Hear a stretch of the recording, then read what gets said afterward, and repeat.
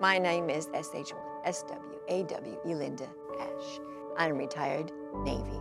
I did 20 years of service, 1992 to 2012. What is SH1, SWAW? SH1 stands for Ship Servicemen First Class, all about the services. And the SWAW, SW is surface warfare, AW is air warfare. And that is a qualification on board ship that you get for going through and learning your systems and just all of the things that your ship weaponry is capable of doing. For NTC, I came here in January of '93 to the end of February, and I went to barber school. And that was interesting, to say the least, because I do not like messing with people's hair. I don't know why I chose SH other than it's people-oriented, customer service-oriented, and I just really love people. You have to really have a passion to work with people's hair, and I didn't. I came out with two specialties, lopsided or bald. So my first ship, they had me in the barbershop for a week and said, oh no, you need to go somewhere else. Crew is not gonna be happy with you. And we had a saying in the Navy, the difference between a good haircut and a bad haircut is 2 weeks. As a junior SH, you got to do the grunt work, which is the laundry and filling up vending machines. And I went from fleet sailor, graduating recruit training command in Orlando, to sea school here in San Diego.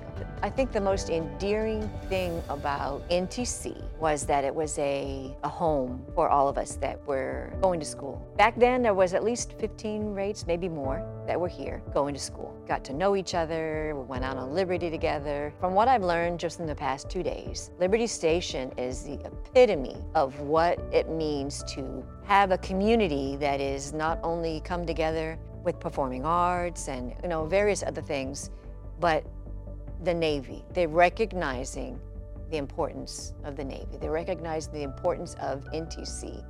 Let's talk a little bit about NTC Chapel.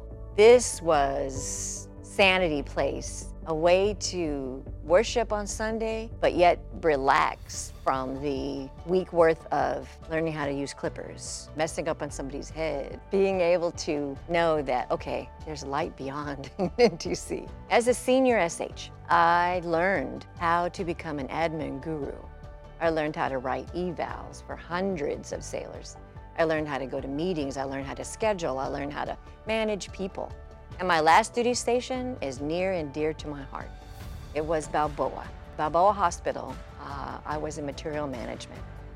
And those people that knew me, they nicknamed me Bulldog because I had a bad habit of I didn't take any BS. One recruit, I feel so bad for him. He was a recruit.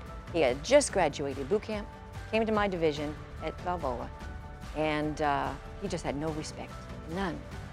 So I treated him like a recruit. I said, you stand there at attention. And then when I'm ready to call you in, we'll talk. But in the meantime, stand there at attention. And occasionally, there's a big window. I would look and make sure that he was standing at attention. I finally called him in and I said, so now that I've got your attention, because you were standing at attention, tell me what your malfunction is.